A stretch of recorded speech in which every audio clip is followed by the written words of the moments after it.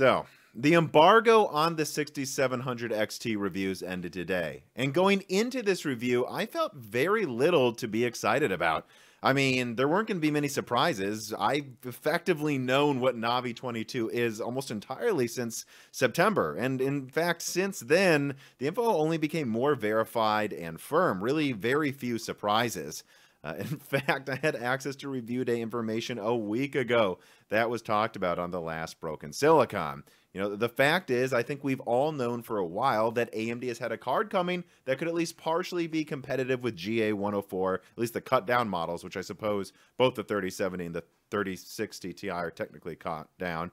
And if they wanted to make it efficient, they could, but it would probably lose to the 3060 Ti. But if they really pushed it, they could kind of compete next to the 3070. Then they could probably charge a larger price, which would make sense given the current market conditions. Which, talking about increased prices, look, what I'm about to show you probably won't surprise that many people, but I figure I should just to have some people avoid sticker shock. There will be reference cards available from AMD's website, again, pretty much unlike NVIDIA with their founders. That was almost non-existent except for the scant few they send to Best Buy. But the majority of the AIB cards are going to cost a lot. In fact, here's a snapshot of some of the models coming out tomorrow. That's right, even a rebranded reference cooler is selling for about $100 above MSRP. Not good. In fact, from talking to retailers, the way I would summarize 6700 XT pricing is this. The floor is a bit below what the 3070 is. There will be probably slightly more models, or even, I should say, slightly more volume around $500 than what you'll get with most of the things being sold with the 3070. But the ceiling, I mean, $785, as you can see there, it's going to be about the same as what the 3070 is selling for a decent amount of the volume. So lower ceiling, but lower floor in pricing than the 3070, but the ceiling is effectively the same. And so, yeah, that's kind of why I've been apathetic. I didn't have much to expect, and I knew there'd be high prices and people wouldn't be happy. And just to make sure we cover it when we look at the actual performance, it's exactly what was expected. I was very skeptical of those benchmarks AMD showed at the 6700 XT reveal. I didn't think just smart access memory explained the performance they were showing. What I had always heard is that it was likely to be in between a 3060 Ti and a 3070. And those numbers, they looked very cherry-picked, taking a page out of NVIDIA's book, which was what was found from Linus, Hardware Unboxed, Gamers Nexus, everyone I checked. This thing is, fair to say, above the 3060 Ti in performance, and although there are definitely some weird cases where it's almost a 6800 non-XT, it is not really as strong as a 3070 unless VRAM is an issue, which VRAM is often an issue. I actually found in a Resident Evil 2, again, I had to turn down some VRAM settings to make sure, even in 1440p, it didn't start getting some frame dips here and there. You know, 8 gigabytes really isn't enough for performance close to a 2080 Ti, not in 2021. And so you might ask, what is there to report? It's the performance we expected. It costs about as much more as the performance it adds, and AIBs are going to make a killing on these graphics cards. I mean, I don't know, I guess again, like I confirmed a couple weeks ago, is that they will supposedly be shipping quite a lot of these in the next 2 months. There might not be all of them to meet demand in the first week. I have to be very clear. Just because they're shipping a decent amount does not mean you will get one. That's not what I'm saying. But it does sound like they may be doing what I was hoping, which is overclocking these cards and using that small die in greater capacity than Big Navi because they can make more of them.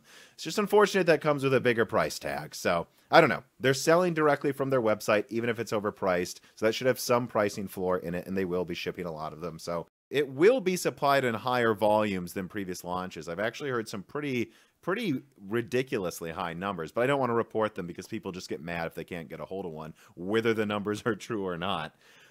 So either way, I don't think it's going to be remotely enough to satisfy demand. I do think some people have more of a fighting chance than before, but yeah. What is there interesting to say? You know, I think a lot of people will just churn out, "Oh, boo AMD," or deal with it. It's the market, it's demand. But I really think the more interesting, or for me, the most interesting question I can think of to ask regarding the 6700 XT launch is, what could AMD have done better? Well, First of all, I think the whole demand situation is what it is. It's just going to be there. Doing something to try to limit mining performance has proven exactly as useless an attempt as I said it would in my previous 2 mining videos. Mining firms have billions of dollars now. It's not gamers mining that are causing the problem. It's not even hobbyist miners with a couple rigs in their house that are causing the problem. It's billion-dollar mining firms who can commission and program their own cards that are the problem, adding to the demand issues right now. They hacked the 3060 right away, and in fact now there's a driver out from NVIDIA that lets the 3060 mine, and I know they say it was an accident, and I don't think NVIDIA intended that to get out, but there's a part of me that really suspects someone was put up to releasing that driver. I just don't know how something that specific can just come out right away, but I don't know. Let's not put on our tinfoil hats too hard on that one. The point is, there's nothing that's going to be done that's to stop miners from trying to get cards, and in fact I believe most of the demand issues are coming from gamers that want the newest stuff. Just look at how the consoles are selling out, and those aren't being used for mined. Those leaks of a PS5 mining have been debunked, and everything on eBay, even old stuff, is selling like crazy. The miners are not using a lot of those older cards selling on eBay right now. They're not. I mean, the only thing I can really think of to help gamers that AMD could have maybe done a really bold move is to say the card's only available from their own website for about 1 week, and it will be at MSRP, and AIBs are just going to have to wait a week, and then they just put as many anti-bot and anti-scalper measures on their website as possible to try to make sure they're going to gamers. AMD could have done that.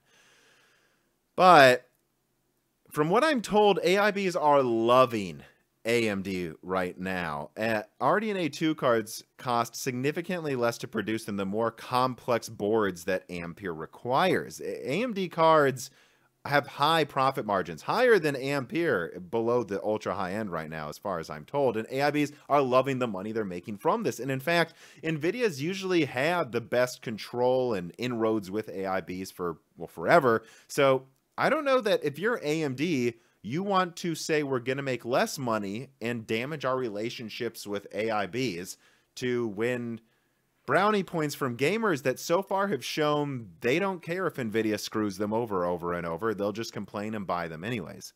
Again, that doesn't... I know that might not make me popular to say that, but I think that's really what's going on here is AMD knows that they are making inroads with AIBs, and well, if they can make extra money making better long-term relationships, that's something they're just going to do. So then you might argue, though, which I heard some people in my Discord argue, you know, should AMD have just had a higher MSRP so that it's less fake and they at least get more profits to put into R&D? And I think a lot of people would argue MSRP means nothing, and it certainly means almost nothing right now. But when I look at the ceiling and prices on the 3070 and then the 6900 XT, it does to me seem like there is somewhat of a relationship between MSRP and the maximum street price. Somewhat. It seems like it's about 60% to 70% more than what the card sells for. In other words, I feel like if AMD would have charged $550 for the graphics card and like restricted it to be only sold from their website, I still kind of feel like eventually when the AIB cards hit, they would have been $900 instead of $785. And scalpers would have bought up a lot of them probably still anyway. So I don't really know that that would help. So what I'm kind of coming to is the best thing AMD can do to help the situation is not make the MSRP as high as possible, which they were considering 500, so they haven't done that.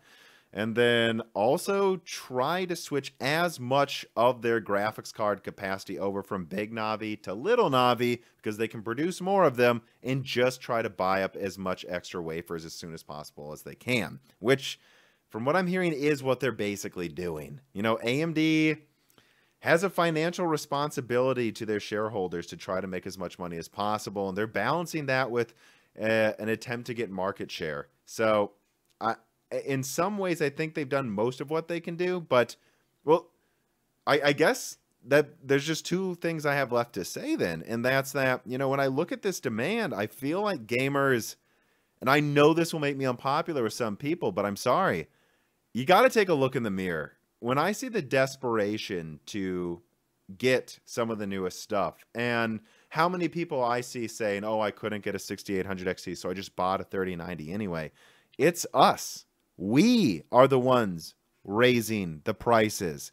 AMD and Nvidia have a obligation, literally legally, to their shareholders to make as much money as possible. That doesn't necessarily mean short term. They have to balance that with market share and goodwill so they don't lose their fans. But what we're seeing is gamers are willing to pay more.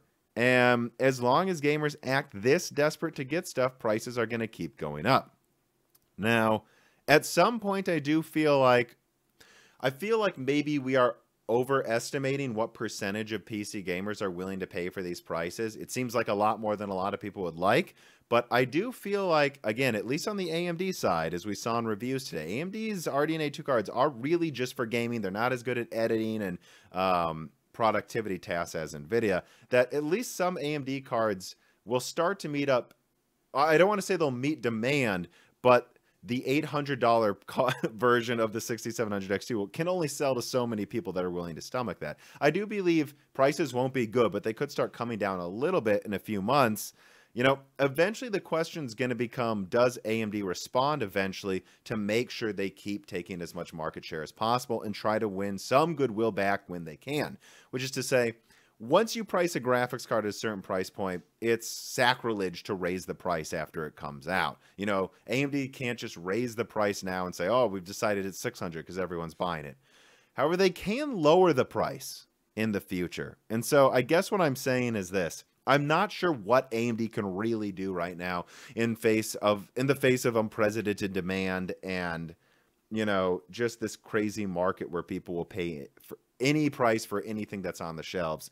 But when demand starts to meet supply, even at elevated prices, the real question will be, if those 6700 XTs start sitting on Newegg for $480 in stock for a couple weeks, will AMD have the gall to slash the price to, say, $430? What I believe this graphics card should probably costed. But at the end of the day, the uncomfortable truth is that as long as there's a decent amount of gamers willing to pay any price for anything that's available, it's hard to say that there's much more these companies can do besides try to sell as many cards as possible. But there will come a time, I believe, in the next half year where supply starts to meet demand, at least maybe not at MSRP, but at certain price points. And if cards start sitting on shelves for a while, will AMD slash prices a little bit to keep the market share from falling apart or to try to keep selling as many as possible? That's the real question, and that's when we'll really see what AMD is made of. Are they just going to become another Intel or not? Because right now, it's hard to say anything. Everything's just selling, and I don't think there's really much these companies can do anymore to fix it.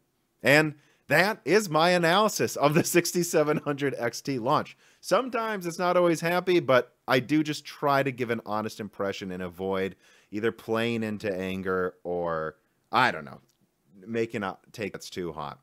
If you did enjoy this video, please consider subscribing to the YouTube channel and ringing the bell button, sharing the videos and liking. All that really does help so much right now in these times where, let's say, there's a lot of apathy going around. And don't forget to watch the latest videos. The 3070 review is very highly well received from the people who watched it, going over mid-range graphics cards and the latest broken silicon as well. Remember, if you do like all of this content I'm talking about, that we really do need your support. And for just $2 or $4 a month, you get a lot of exclusive content, access to a Discord, the ability to support questions for guests. We have another giant guest coming up soon. All of that is out there. Look for it. And of course, as always, thank you for watching.